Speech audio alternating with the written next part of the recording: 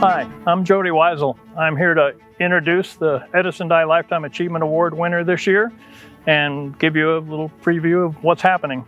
Right now I'm just cleaning my tombstone. There's no truth that you can be buried underneath this when you die, but because my choice is really to be cremated, put in a plastic bag and left on Rudolph Valentino's grave, because then somebody's guaranteed to come by at least once a year. This is my plaque, Mitch Payton's plaque, Malcolm Smith plaques, Lars Larson's plaque, Mark Blackwell's plaque, and then the next one up there, 1, 2, 3, 4, 5, 6, will be Troy Lee's. Troy is a really great guy. He's been in the motorcycle business for years and years, built his clothing company into the giant that it is, and helped build the museum with Bud at Feldkamp, and races here. Been injured seriously here, had wonderful races here, and so you're going to enjoy learning more and more about Troy as the night goes on. So enjoy yourself, enjoy the races, and come by and look at my plaque.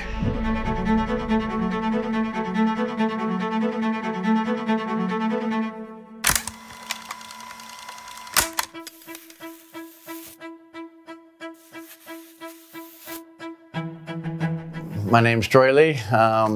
We're in my office here in Corona, California, and I'm gonna tell you a little bit how I got started and what I'm doing today, still doing, and I'm still trying to get started. There was a flat tracker named Troy Lee, and he won at Ascot and won the AMA title in I was born in '61 in January, so I think my mom said in 1960 he won the championship, and I was in my mom's belly, and my dad named me, really after that, said, oh, Troy Lee, that has a cool ring to it. Let's name him after the guy that won the race tonight. So that's what I was named after, an old flat tracker. And I got to meet him. He passed away probably 10 years ago, but he lived up in Ascot and raced flat track, so pretty cool story. My mom was really supportive of it. My dad was like, man, you're never gonna be anything, dude. You know, you get your shit together. What do you think, you're really gonna make money painting helmets, you know?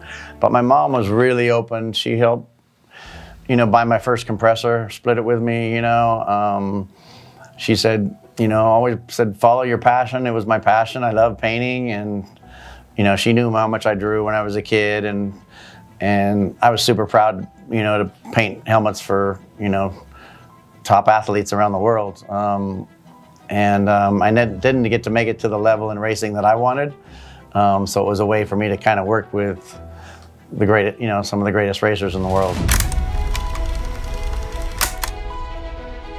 But really started painting race cars when I was, for Jim Busby, when I was about 14 years old, 13, 14, 15, kind of, and I started painting a new helmet for Jim Busby right now, you know, 40 years later. But he gave me my start. I started doing car helmets, and then I started racing my motorcycle at Saddleback and coming back and doing the race cars, and then doing a couple of his friends' helmets, and then I took it from there, doing my friends in racing, Jeff Ward, Danny Magoo, Goat Brecker, Ron Lachine, Ricky Johnson, David Bailey. I was racing with them on Saddleback. I'd go and race, and then I'd you know, deliver some helmets and pick up some helmets, and kind of trying to make $500 a week racing and painting helmets. And doing the same thing, just doing a little more helmets and going to more races around the world. And now we're making gear and helmets, and you know, a lot of mountain bike. Half our business is bicycle and half of it's motorcycles, and but still doing a lot of car stuff, you know, working with like Scott Dixon and Andretti's and Jimmy Vassar and Juan Pablo and Casey Kane, and just keep trying to work with new athletes around the world here and keep trying to make cool stuff. Doing bunch of new cool work with Ford, and doing some cool stuff with Polaris, doing some cool stuff with Oakley. Been working with PPG on paint, different colors and paints, and we have a race team now too, which is cool. Been running that for I think about 14 years. Started in Supermoto racing with Jeff Ward and Jeremy McGrath and Doug Henry and myself, and now we've taken it to racing. You know, we started doing West Coast Supercross 250s only, and then got a little bit bigger and a little more sponsorship, and starting to, you know, race all across the United States. We also have a team, Yamaha team, that we support in Europe, and quite a few European mountain bike athletes. And really now I'm part owners in some helmet companies too in Europe, and doing painting and building more helmets in Europe. So haven't slowed down yet. I mean, honestly, you name it, Troy's done it. Everything on 2 wheels, 4 wheels, to BMX, to skateboard, to snowboard. Helped top athletes in all these different kinds of sports, and it's pretty cool if you just kind of sit back and look at it all. I'm a big motorsport fan, so I watch all this stuff on TV, and I still see to this day, whether I'm watching NASCAR, IndyCar, F1, or like I said, some of the other sports, I'll see Troy's helmets or other things that Troy does, and it's pretty cool that he has spread himself around through all these different sports at the top level. Troy's a big kid. He just loves life. I remember the first win I got for the team, he said, "My life's made now, I can die." And I was like, dude, that's Troy saying that? Like, he's an absolute legend. So Troy is just a guy who loves life, super passionate about anything he does, and enjoys everything. Oh man, what's it like working with Troy Lee? The man he's incredible. Honestly, I'm a little bit speechless because Troy is just so much fun, down to earth, so creative. I started working with Troy before I even came to the team. He designed one of my replica helmets when I was at Arai. It's probably my all-time favorite helmet ever. So he's just so easy to talk to. I went in his office before I knew him, sat down, we designed a helmet in 20 minutes, and it was the best helmet ever. But just throughout the whole, you know, my whole career with Troy, he's absolute legend. Going mountain biking with him and his kids, like his friends. It's just always a really good vibe with Troy. So yeah, I only have good things to say about Troy. He's really fun. He's like a big kid at heart, and I feel like I'm the same way. So we just have a good time together, and he's a genius. Well, he's changed a lot since when I first knew him. When he was a kid, he was pretty wild. Now he's still wild, but he's no smarter about it. He's a whack job. Like, he's comedy in a ball. Across from where Troy Lee's building is now, there used to be a Marie Callender's restaurant. When they first opened, they put down fresh sod. We wanted to steal it and make a lawn for his sister and Bill Keefe. In the middle of the night, we thought they'd wake up and have a lawn already.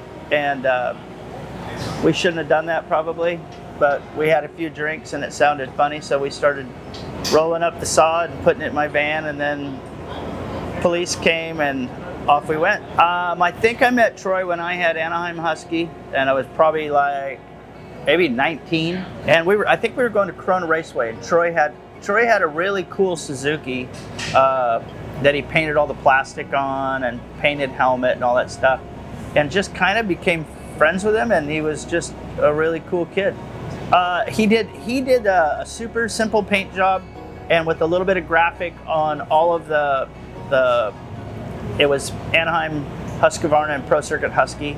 And then when we started racing and stuff like that, we wanted Troy involved because of design and paint.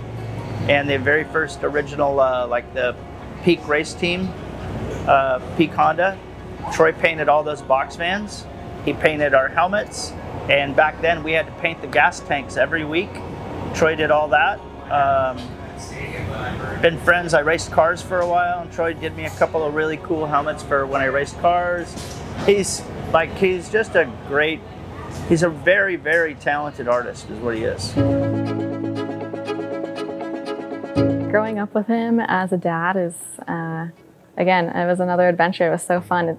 How you see him in real life as an adult, that's how he was with his kids. He was always down to be outdoors, take us bike riding, was very present and in the moment. Mammoth Motocross was always something we always did as a family, and that was super fun to go fishing and go in the hot springs and spend some time outdoors. Since I was 15, I've worked here. I've worked probably in every department besides design. So, and now I'm his assistant. and do project management, so it's been fun.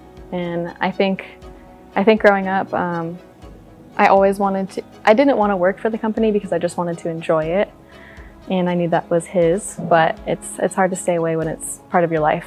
It's been an adventure for sure. It's probably made us a lot closer, and there's always tons of different projects. Every day is different. I think that's the most exciting part, that we get to collab and spend a lot more time together. Growing up and part of Troy Lee Designs and being surrounded by the racing community and industry is pretty awesome.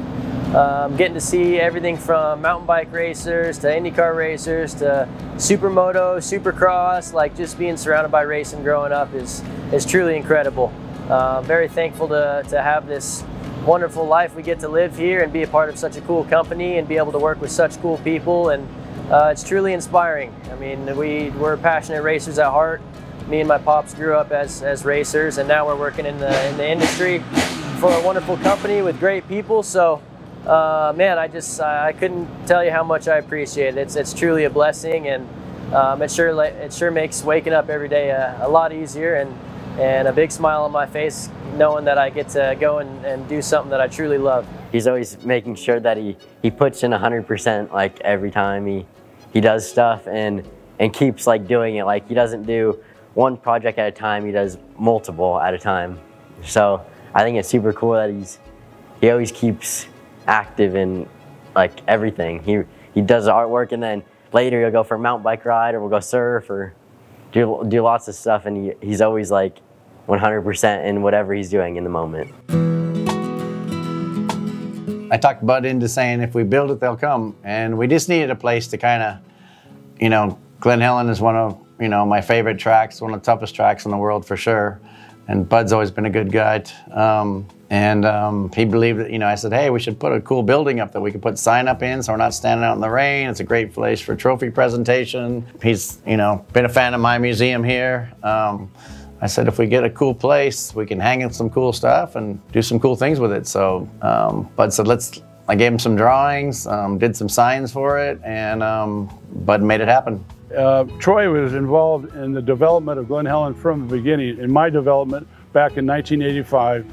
And he's been an integral part of it every year since. And for that, Troy, I want to thank you and congratulations on this prestigious award. Well, no matter what, wherever I see Troy, no matter where or how or what we're doing, he's always glad to see me, and he's always happy to see me like that, and I really enjoy his friendship and my friendship with each other. But he really deserves it, and we really worked hard to see that he gets it. Hi, honey. How awesome is it that you're being honored and awarded for doing what you love and have a passion for, keeping people protected and safe and looking good while they're out doing what they love.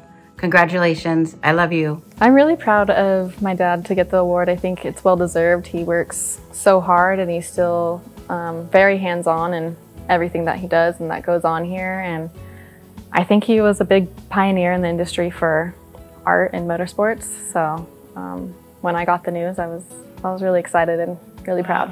I'm happy for him. I mean, he deserves it as much as anybody. He's done so much for the sport, and more than anything, he's a really good friend of mine.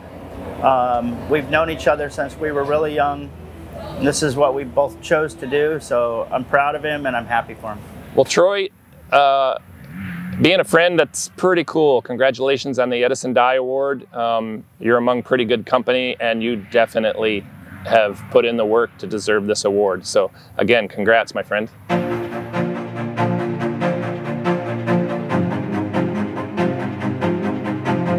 I know that my friend Tom White, WUSA, and Bud Feldkamp of Glen Helen Raceway are proud to give this award to Troy Lee. Troy Lee started as a local racer who painted helmets in his garage at night. He used his artistic talents to build a giant clothing company and become a team manager, a team owner, and one of the craziest guys you'd ever have to spend time with.